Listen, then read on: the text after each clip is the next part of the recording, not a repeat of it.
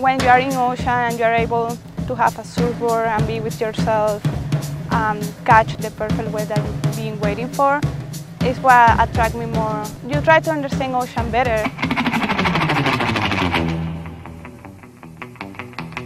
I'm Mariangel Garcia. I'm PhD candidate at the Computational Science Research Center at San Diego State University.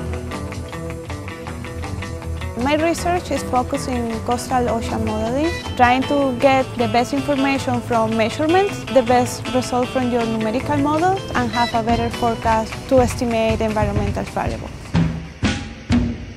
What I like of my research is actually that you can do tsunami simulations, you can do sediment transport, oil spills, and you can track water quality.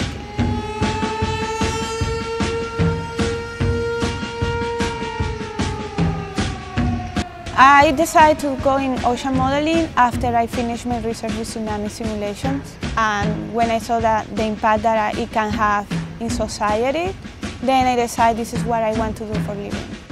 We have people in biology, in informatics, in computer science, in physics, astronomy. So when you come to the Computational Science Research Center, they actually help you to build the skills that you need for your research.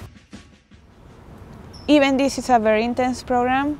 Being in San Diego and being close to the ocean, it helps you relax a little bit and then come back, and maybe you have an open mind to keep going with your research. If you love the ocean, you have to take care of. So by doing my simulations, I can have a better impact. At the China conference, I'll be presenting basically my top research in front of this huge community around the world. And I feel very honored to have the opportunity through this program. The program changed my life, and I really mean it. I came back from a small town, no English at all. I'm a mom, and I'm about to finish. So I think anyone can get their PhD. And it's not about a degree, it's about what you can achieve and how much you can have impact.